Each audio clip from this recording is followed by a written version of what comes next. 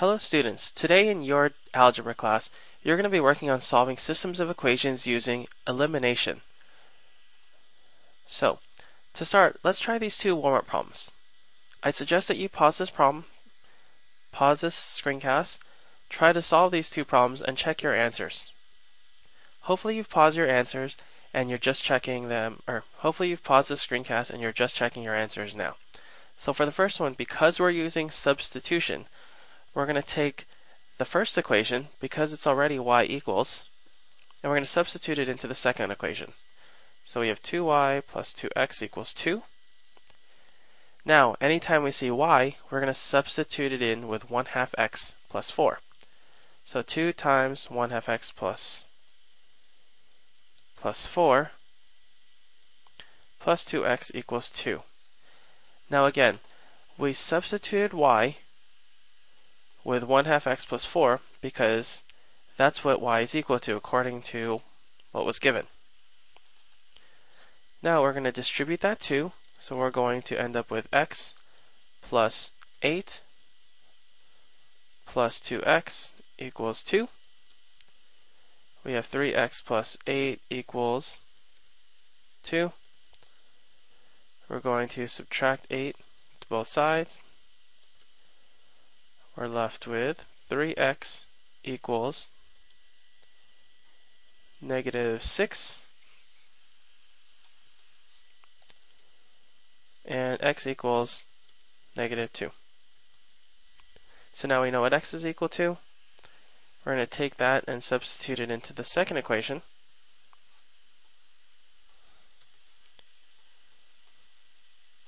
And the first equation is y equals 1/2 x plus 4, and because we know y is equal to -2, we have 1/2 times -2 plus 4. Y equals -1 plus 4, therefore y is equal to 3. So now we know what y equals and x equals. For the second problem, we have we have x equals on the bottom equation, so we could just throw that into the top. So we're starting off with x minus y equals 1, and remember, x is equal to 1/2 y plus 2 because it states that right here. It says x equals 1/2 y plus 2.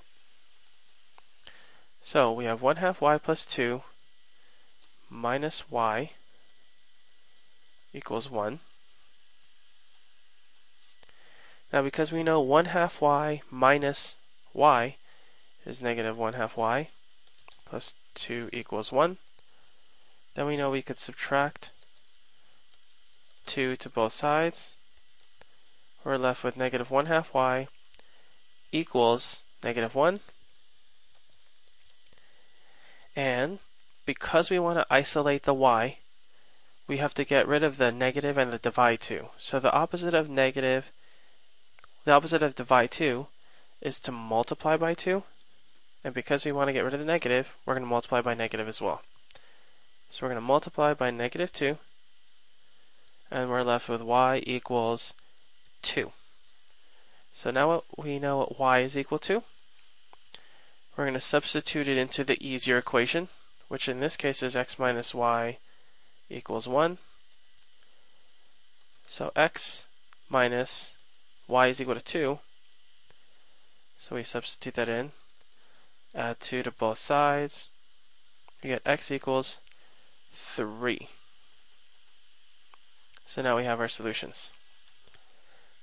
So let's move on. At the end of this lesson, you should be able to solve systems of equations using elimination.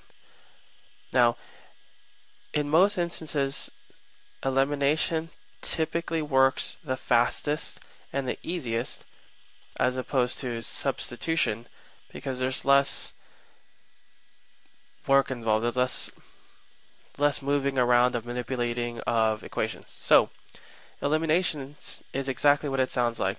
We're going to eliminate a variable, and the way we do that is to add or subtract vertically. So I'm going to write this line under it because this is something you should be used to. Notice how we have our x and y's on the same side, which is exactly what we want. Okay. Next thing we're going to do is we're going to look to eliminate one of our variables. Now, notice that our x's, they both are the same exact x's but opposite signs, which is what we're looking for. Now what happens is we're going to have to add these two equations together. So 7x plus negative 7x is 0. So we've done our job. We've eliminated a variable. Then 2y plus y is 3y.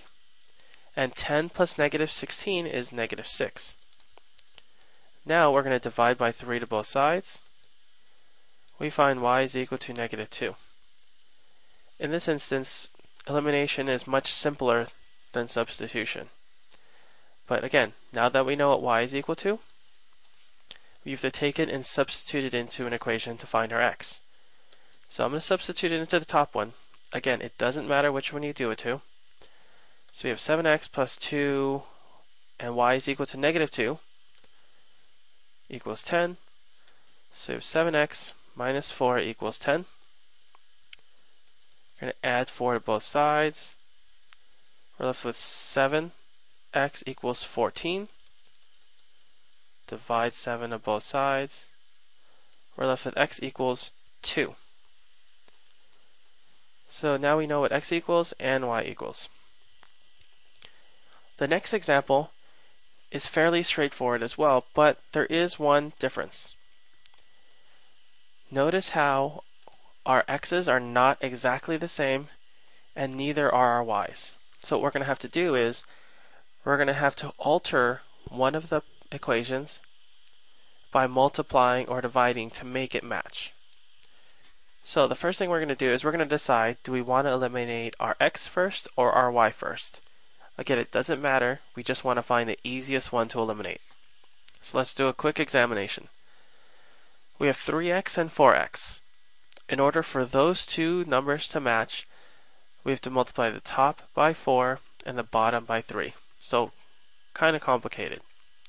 If we try to eliminate the y's, because they're so closely related, one is 10, one is 40, technically all you would have to do is multiply the top equation by 4, because then it would make it 40 and the signs of the numbers would be different because we want them to cancel each other out.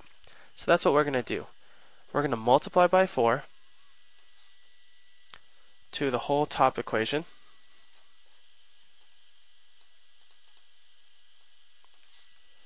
So we're going to multiply by 4 to the entire thing.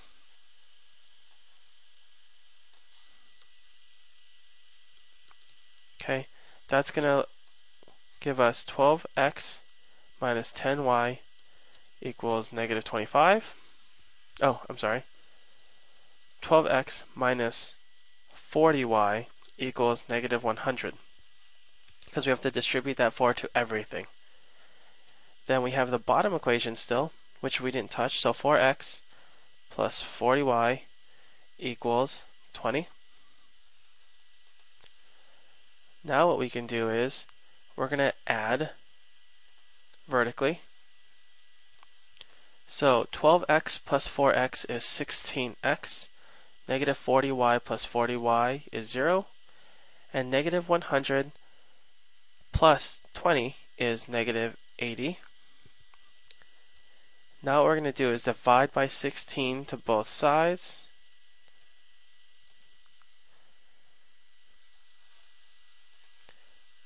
And that should give us x equals negative 5. So now we know what x is equal to. Now we have to solve for y. So we're going to go ahead and substitute it into the bottom equation. Again, you could substitute it into either one or any equation, either the top or the bottom. So for x we know is negative 5 plus 40y equals 20. We have negative 20 plus 40y equals 20. We're going to add 20 to both sides, again, to isolate the variable. And we're left with 40y equals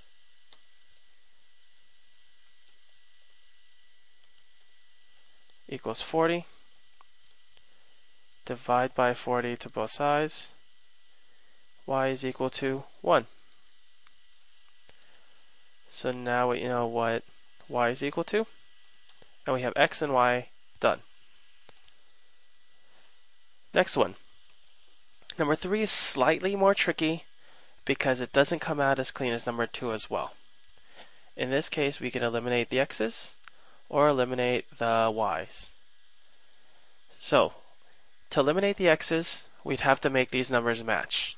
So, the least common multiple for both of them would be 12. That would mean multiply this by 3 and multiply this by 2. And because these two numbers are the same sign or the same parity, we have to make one of them a negative. So let's try that.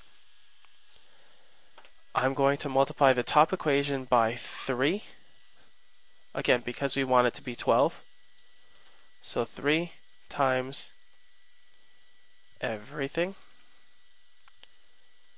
And the bottom equation we're going to multiply by 2 to everything. Now, if you can imagine, we're going to have 12x for both of them, for both equations, but they're the same sign, which we don't want. We want one of them to be a negative. So what we're going to do is, we're going to multiply the bottom equation by, or we're going to add a negative, or we're going to make the bottom equation a negative as well. So when we do that, we're going to write our answers to the right, so it's easier to spot.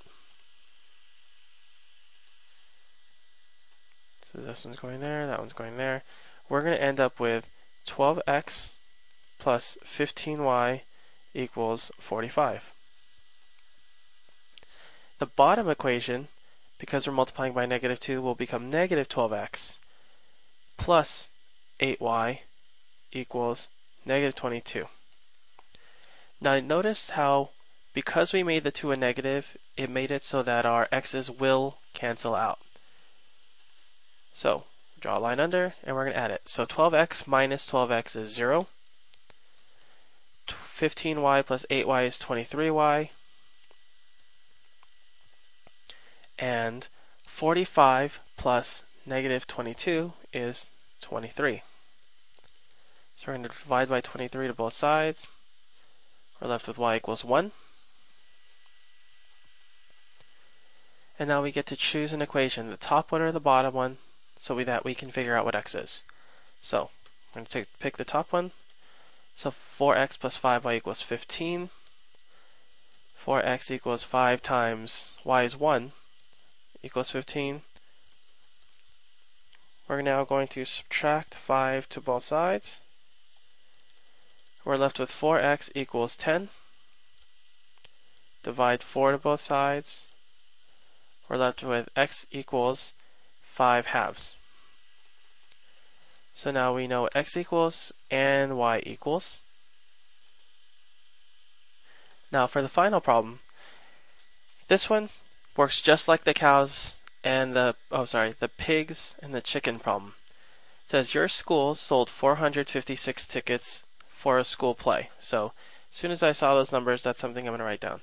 456 tickets. An adult ticket costs, so adult ticket $3.50. Student ticket $1. Okay. So these are notes that you definitely want to take when you're doing word problems because it helps organize your data. It says ticket sales. So total ticket sales equaled $1,131.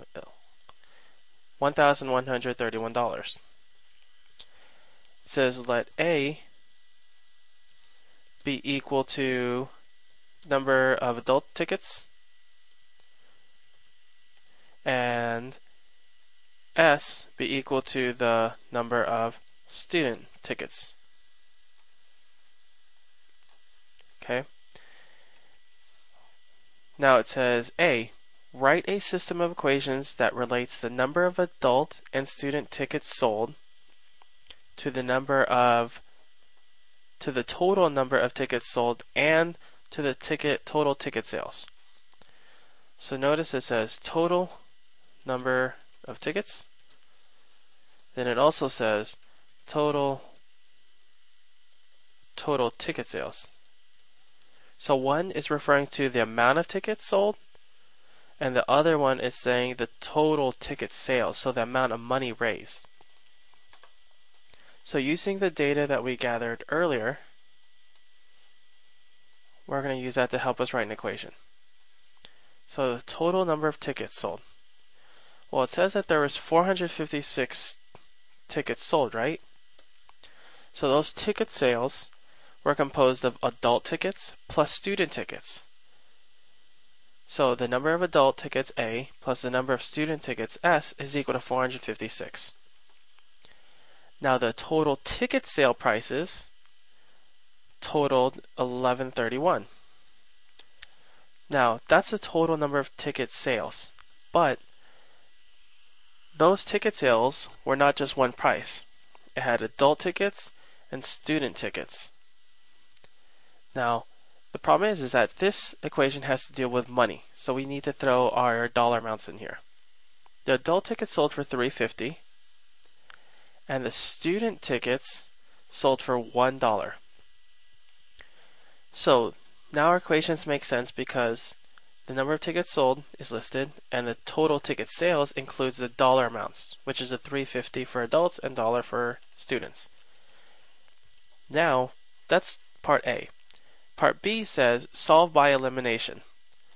So now all this data we collected, organized and used, now what we're going to do is use the two equations that we wrote to solve the rest. So because they said use elimination, we're trying to eliminate one of the variables. Now if we look at the two equations, our A's, they're close because they have 350. One has 351 and one of them has 1 because there's only one A there. The S's, they're already the same number. They just have the same sign, so we have to change it. So what we're going to do is we're going to multiply by -1 to the entire top equation. And by doing that, we're going to be able to eliminate our S's, or our students. So I'm going to write our new equations on the right. And we're going to get -A minus A, or minus S, equals -456. The bottom equation shouldn't have changed at all because we didn't multiply by anything to it. So we now have, when we multiply, or when we add vertically, we now have -250A. The S's get canceled out, and 1131 minus 456 plus 1131 is 675. Now we're going to divide by -250 to both sides. Oh, I'm sorry. This should be equal to +250. So we're going to divide by 250 to both sides. A turns out to be equal to 270. So the number of adult tickets sold was 270. So now we know the number of adult tickets is 270. Now, we know that there were 456 tickets sold total. So if the number of students and the number of adult tickets sold were 456, and we had 270 student tickets, well, we could just subtract 270 from 456, and we'll find out that we have 186 student tickets sold.